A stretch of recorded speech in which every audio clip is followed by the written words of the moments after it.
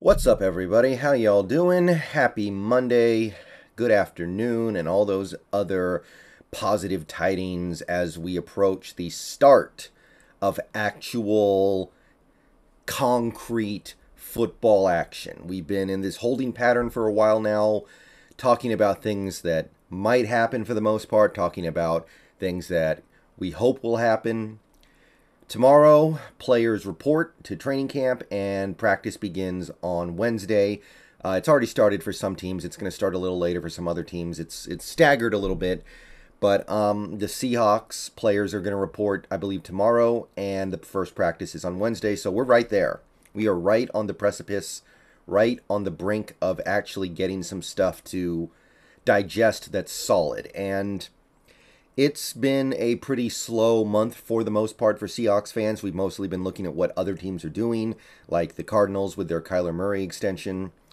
So when you get something that's even a little bit tangible, you can't help but sink your teeth into it a little bit. So when I saw this, it normally Ian Rapoport story wouldn't really register that much with me. I would look at it for 2 seconds and then move on with my day.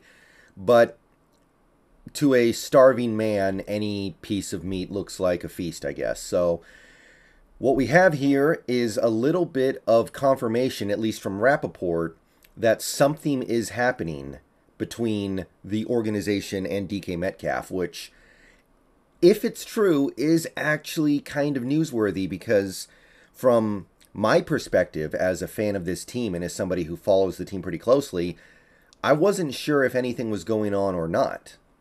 So Condota sums up this clip from Good Morning Football with Rapoport where he says the Seahawks want to get DK Metcalf paid and that the two sides have been in talks on a new contract.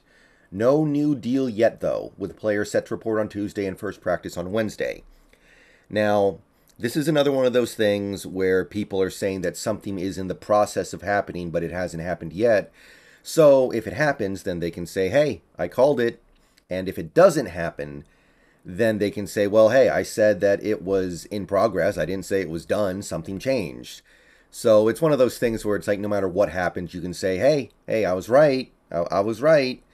It doesn't matter what actually happens after. However, this caught my attention a little bit because until I saw this, I hadn't really heard anything that indicated the two sides were moving towards an actual contract. I was actually under the impression that things were very quiet on this front, almost as if there was no negotiation going on. So this, even though it's just one of those fluff reports, caught my attention. So this indicates to me that we are moving along on the expected timetable, where for whatever reason, and people have been talking about this a lot in the last several days, the Seahawks like to sign their big name players after training camp starts. Jamal Adams last year was a good example of that. We waited until he actually started doing his little hold-in before we gave him his money.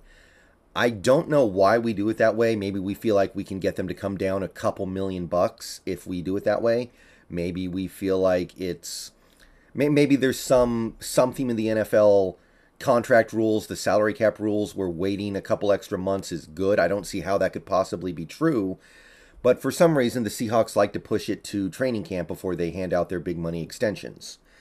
So I don't know why that's their process, but it is. And ultimately, at the end of the day, if they get the players signed, then it doesn't really matter. So I'm not going to really critique it.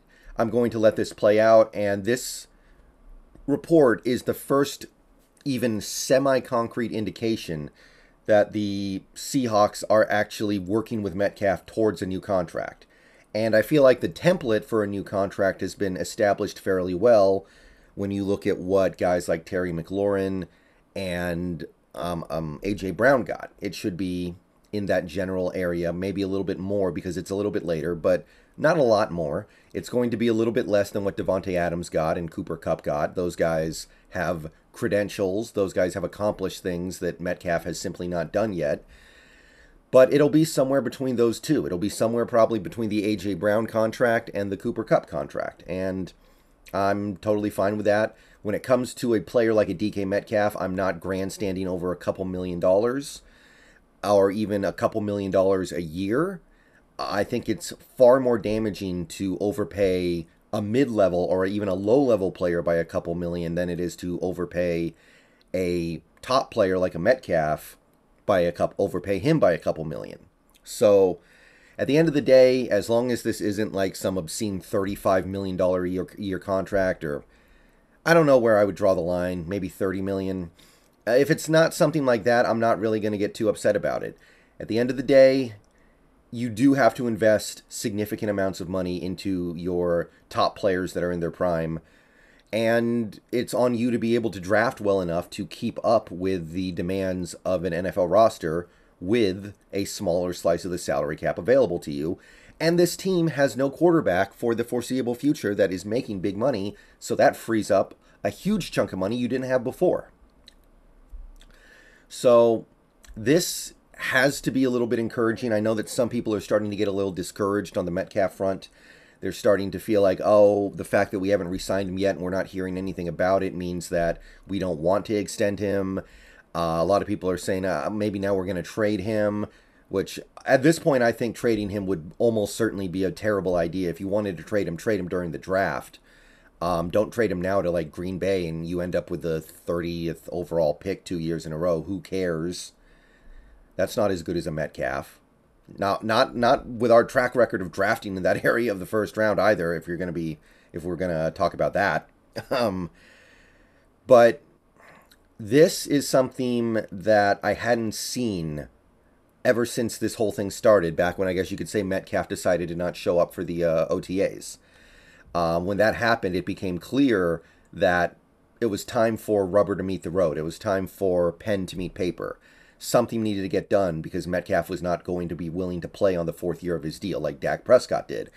So from that point on, it's been very quiet on the Metcalf front, and I don't blame some people for starting to feel like maybe we're trying to find some way we don't have to pay him. But I just feel like if you were going to do that, the time was the draft. It's too late now. And if you try to force him to play on the 4th year of his deal, all you're going to do is irritate him. All you're going to do is make him unhappy and make it more expensive later, if not impossible to keep him if he has a good year, which, even though we've taken a step back at quarterback for sure, I think he's going to have a very good year if he can stay healthy. So we're right on the edge of training camp. It starts, well, it doesn't start tomorrow, but players start to report tomorrow, and then we're going to start to see some on-field action, at least some, Wednesday on. So I'll have another video tomorrow talking about training camp a little bit, what to expect, what I'm looking for. And yes, if you were one of the people who was wondering where the Metcalf thing was going to go, it sounds like it's going to go the place it seemed very clear it was going to go ever since the draft passed without us moving him. So let me know what you guys think down below. Let me know what you guys are taking away from this. And yeah, I'm happy with it. At this point, with what the Titans got with A.J. Brown, it doesn't seem like the big trade offers are on the table for young elite receivers. So I don't think Metcalf would fetch any more in a trade than A.J. Brown did. So if that's all you can get, then you're better off just giving him the money and figuring it out. It's easy for us to figure it out. We don't have an expensive quarterback and probably won't for like 4 years. So let's take advantage of that. We can give more money to players like this. All right. See you guys later. Go Hawks.